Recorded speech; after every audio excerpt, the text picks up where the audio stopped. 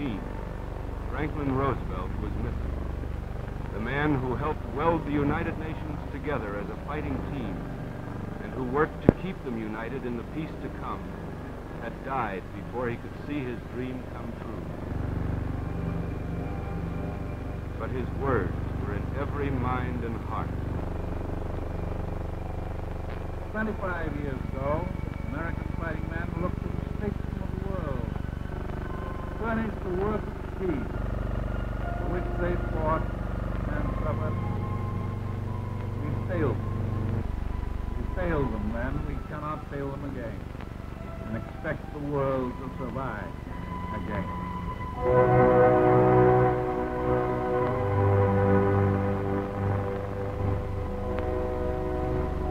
President Truman, Roosevelt's friend and successor, opened the conference by radio from Washington.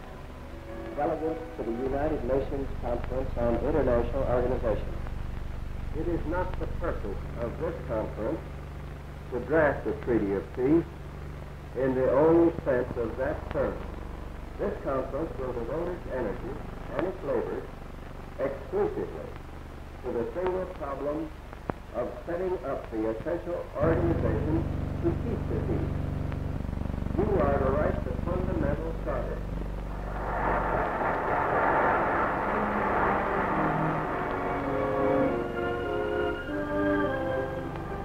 As the delegates broke up that first night, the task before them was clear: to chart the course toward realistic international cooperation to preserve peace.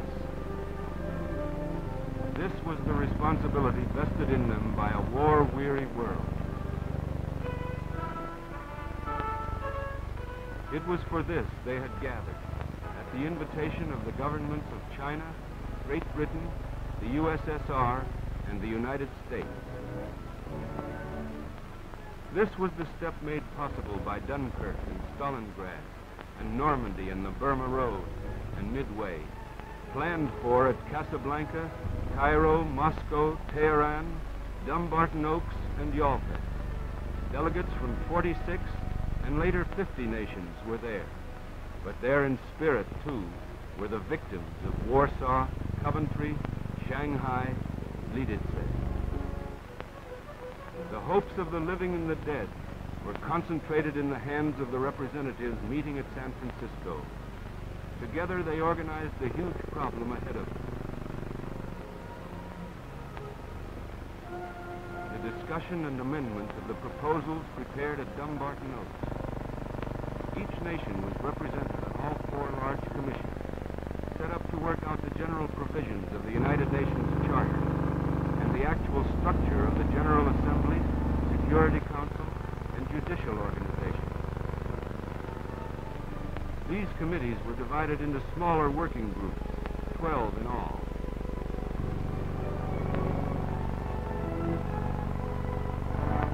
Chinese, English, Russian, French, and Spanish were the standard means of exchange among many languages spoken.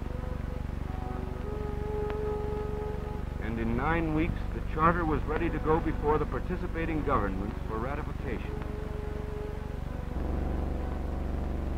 In the General Assembly of the United Nations Organization, each member will have one vote. Any matters within the scope of the charter will be discussed here. Recommendations will be made to the Security Council. The Security Council will have 5 permanent members and 6 others elected by the General Assembly for 2 years. It is to be the enforcement arm of the organization. An International Court of Justice in permanent session will decide legal aspects of international disputes. The Economic and Social Council will have 18 members elected by the General Assembly. Special agencies like the Food and Agriculture Organization will be affiliated with it. The Trusteeship Council for the advancement of territories held in trust will be part of the General Assembly. It will be equally divided between those nations which administer trust territories and those which do not. There will be a secretariat to do the administrative work of the organization.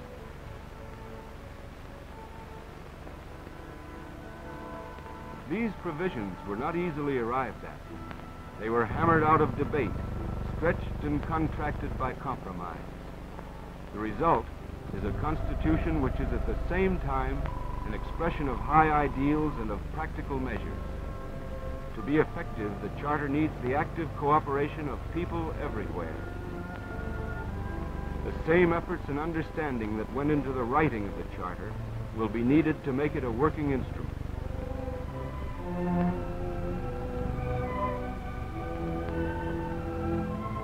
To fulfill the mutual responsibilities of nations as set forth in the Charter, to bring about free world trade and the full employment of man's productive resources, men and women of goodwill everywhere must come to know and understand one another.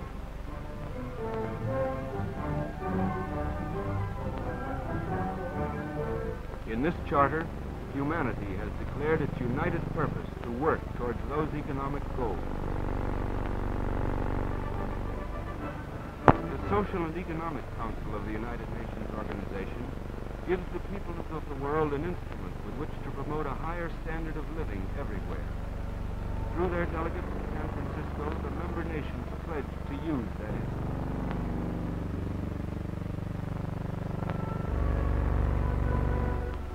They pledge, too, to stimulate the exchange of culture among peoples, and, in the words of the Charter, to practice tolerance and live together in peace with one another as good neighbors. San Francisco, 50 United Nations reaffirmed their faith in the dignity and worth of the human person, without distinction as to race, sex, language, or religion. The representatives of 2,000 million people pledged to promote freedom from fear and freedom of expression, freedom from want, and freedom of worship.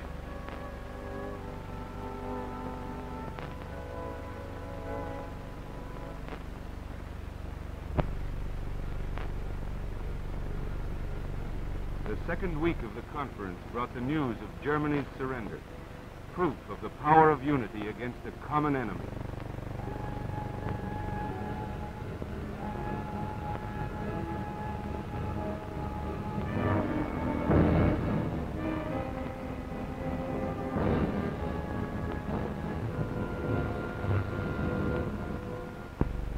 But in their wake, the Germans left horror and devastation, a specter of fascism and the price of total war, which would haunt civilization for decades to come.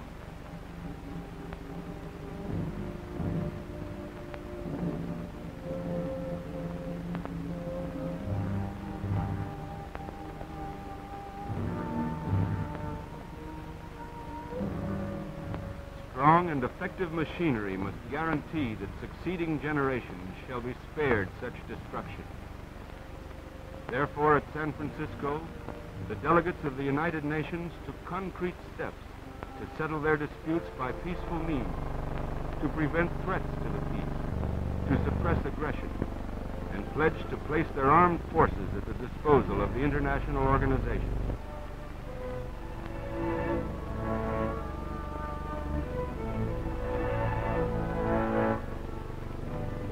For speedy combined action, air forces will be held immediately available.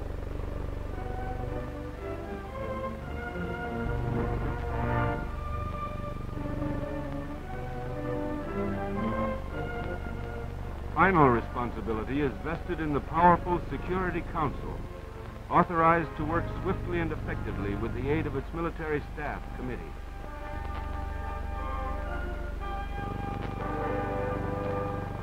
This machinery was not designed without disagreement and dispute, but the final blueprint had the unanimous approval of the participating delegates.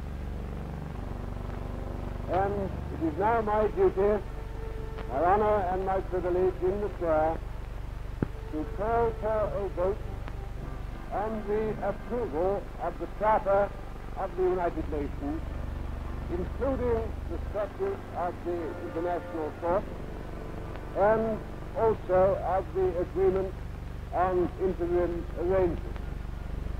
If I have your pleasure, may I invite the leaders of delegations who are in favor of the approval of the Charter and the Statute and the agreement on interim arrangements to rise in their places and be good enough to remain standing while they're counted.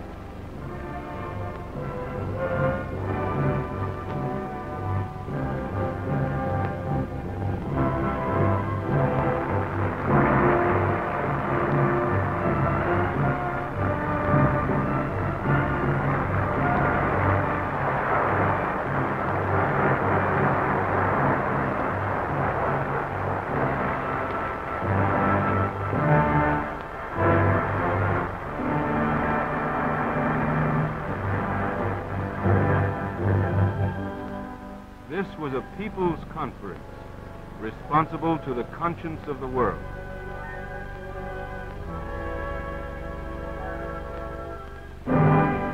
Here, in the midst of war, the world's people collaborated in the drafting of a workable international constitution.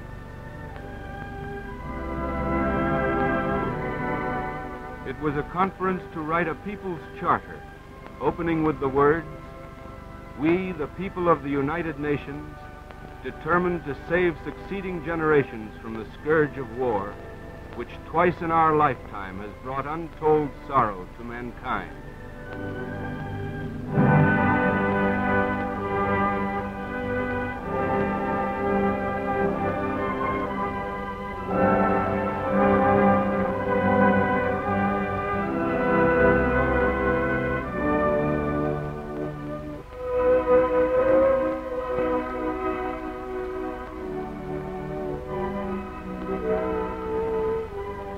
People's conference and a soldiers' conference, meeting under the eyes of veterans of two wars and the generation which must suffer if the Constitution failed. Common people and their governments alike were aware of the stakes.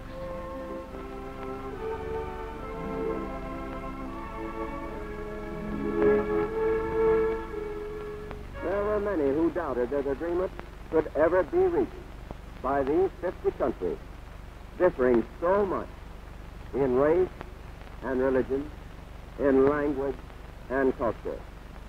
But these differences were all forgotten in one unshakable unity of determination to find a way to end wars.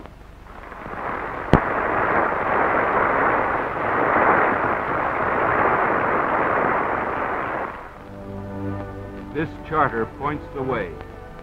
But whether the world is to move in that direction will depend finally upon the vigilance and sovereign will of the peoples of the world.